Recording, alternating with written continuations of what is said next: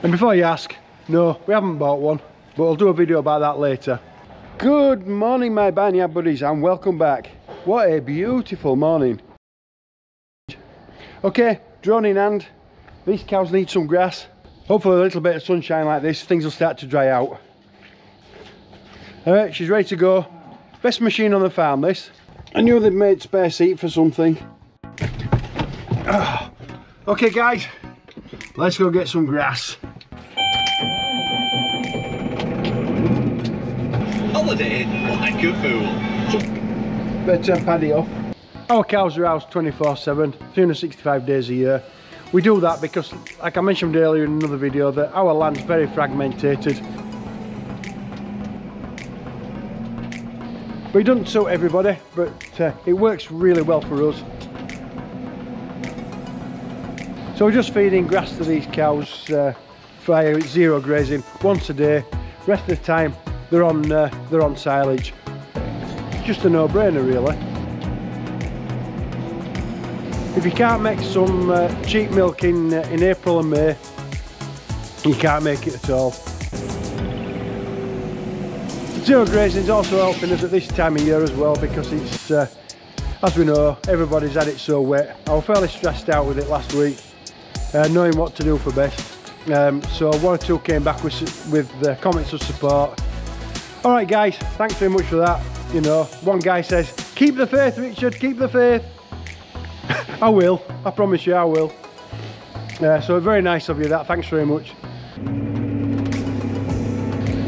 So what I'll do, I'll explain zero grazing a little bit for you. We're just about ready to feed these cows again. And my friend here has nicely pushed this little bit of silage up for us, what we've got left.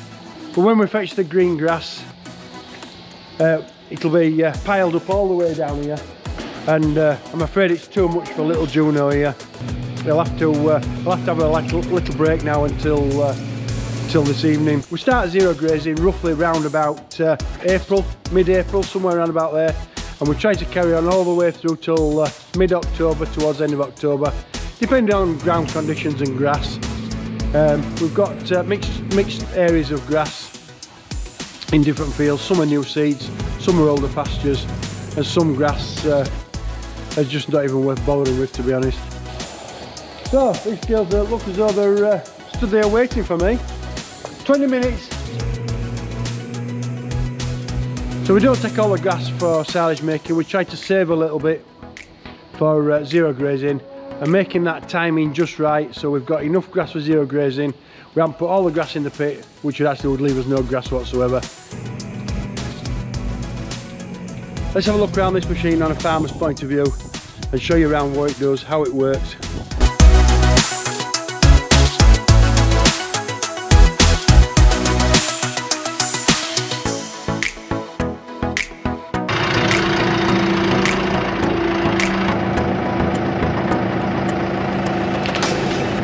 Okay, my machine on the front, very simple really. It's got a PZ mower, drum mower on the front. Let's pull this grass out. There we go.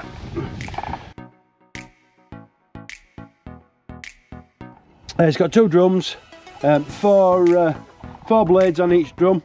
It turns in towards the centre like that, and what it does when it's spinning, it feeds the grass. Instead of it dropping like a mowing machine onto the back, onto the floor, it goes onto this plate.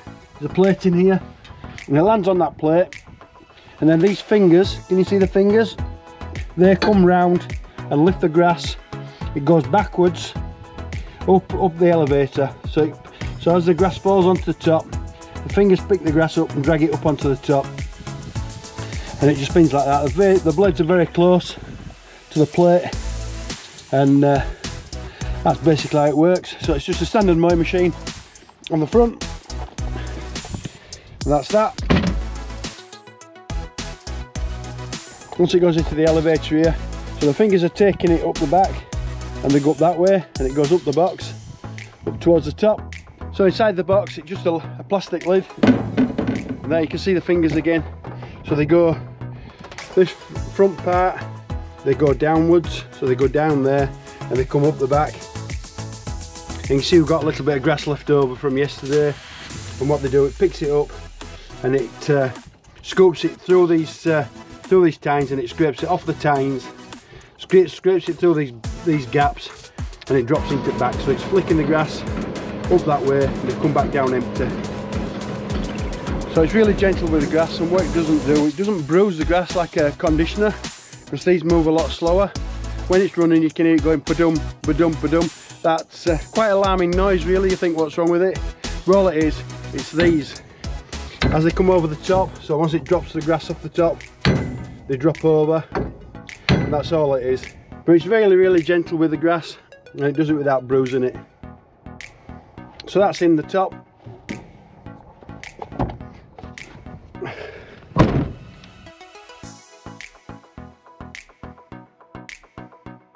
One or two people mistake these as forage wagons, but they're not. It's classed as a zero grazer. Simple reason is it doesn't crimp the grass and bruise it. It just lifts it gently up into the box at the top.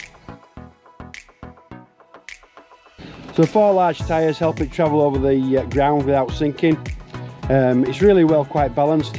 I don't know whether you can see or not. The wheels are actually completely in the middle of the machine. So when the box is full, all the weight's directly over the wheels.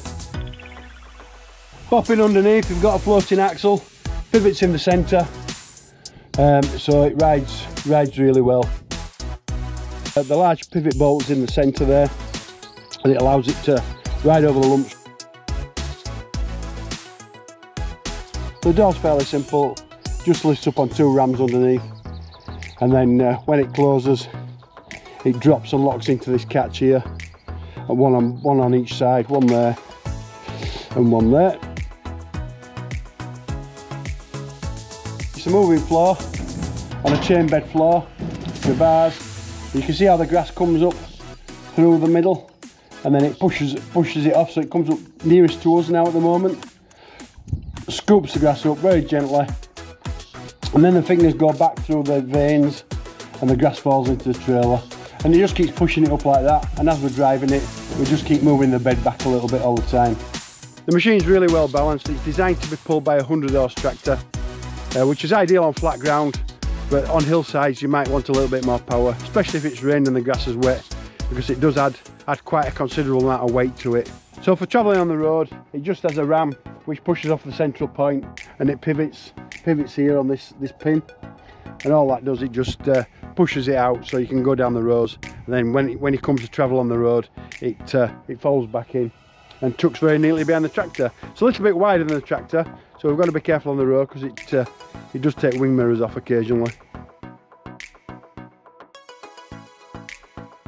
Oil connections are straightforward. We've got the 2 main pipes which drive the actual unit itself, and then you've got the 2 pipes which lift up and down. Fully braking axle and the lights.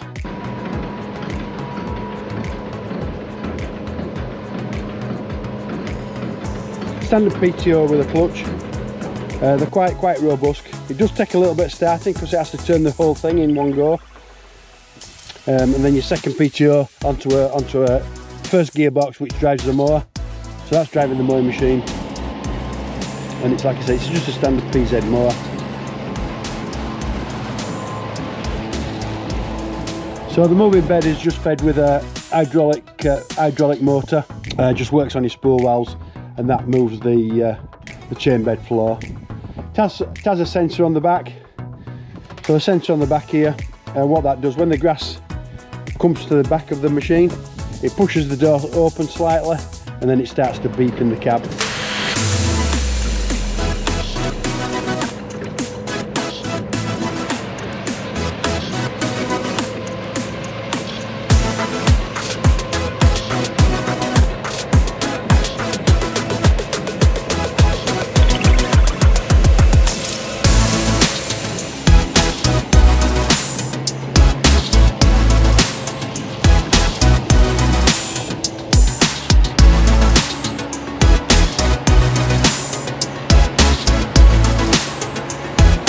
Due to the wet conditions as well, what we've been doing, we've been multi-cutting different fields. These are small paddocks.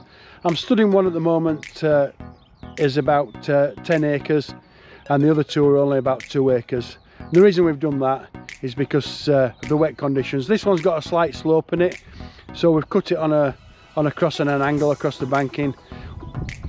Because the conditions have just been so wet, we're just trying to avoid making a mess really. We try to work together as much as we can. Simon's spreading slurry, I'm collecting grass for the cows. Obviously we don't go too close to the uncut grass because you won't want to fetch slurry back in with the fresh grass.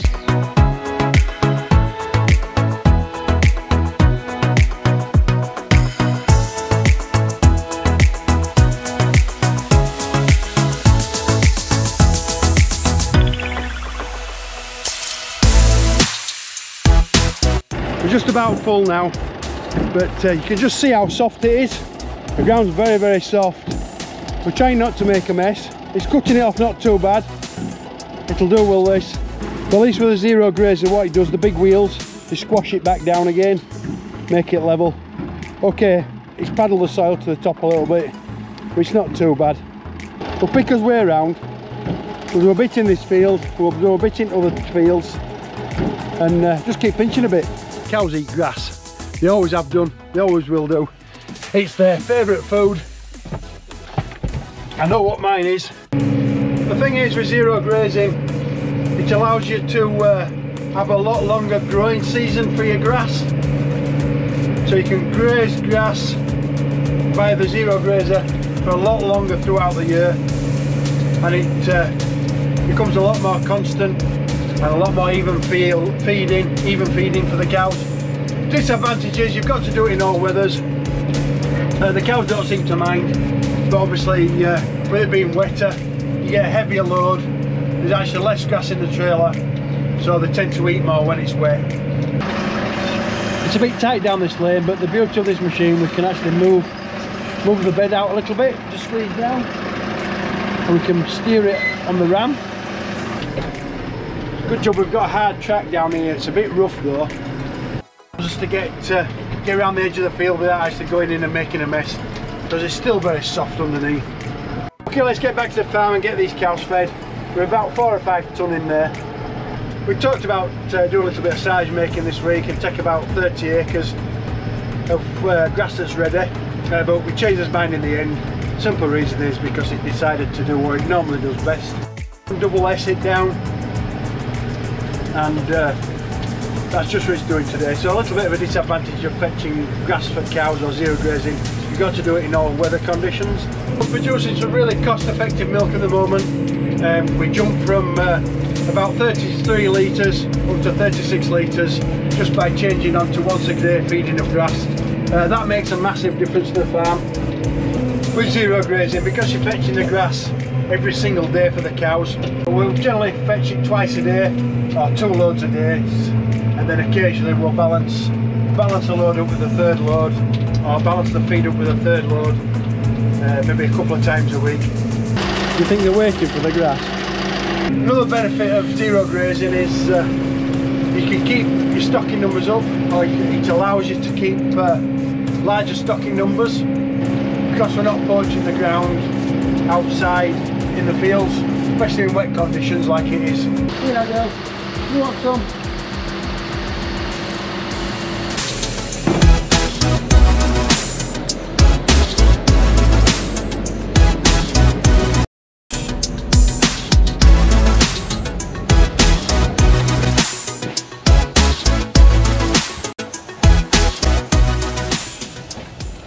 These cows will eat this grass in a matter of hours.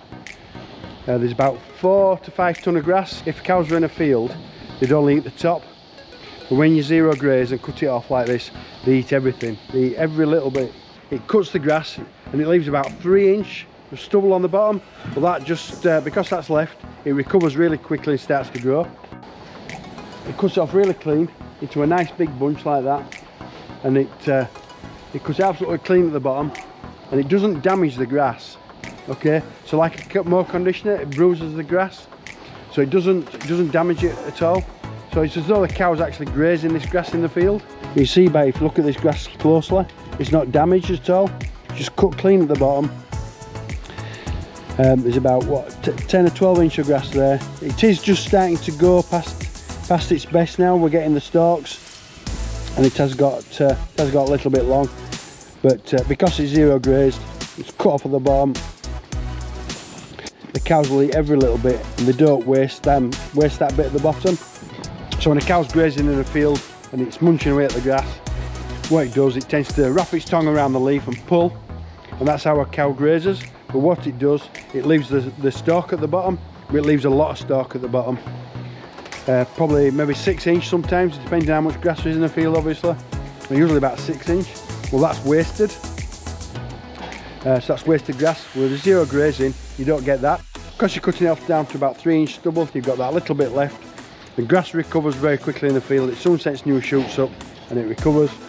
And doing it this way, the cows, they have no option to eat but to eat every little bit. Fresh cut grass, don't you just love it? I could eat this myself, but I won't. They do. If you think these girls have got a lot of grass from that one load, don't be mistaken. These girls will shift this grass in about 4 or 5 hours. I'm talking every bit. Just look at this lot. I think we're asking a bit much of June though, don't you? Just checking the cows for the final time this evening. They've done really well. They've eaten every blade of grass. So what they've got left now, a little bit of silage. This will last them overnight. And then we'll fetch them some more tomorrow. Alright guys, once again, thanks for watching. Hope you enjoyed the video. Don't forget to give us a like and subscribe. It just helps the channel grow a little bit. And once again, we'll see you in the next one. Thanks for watching.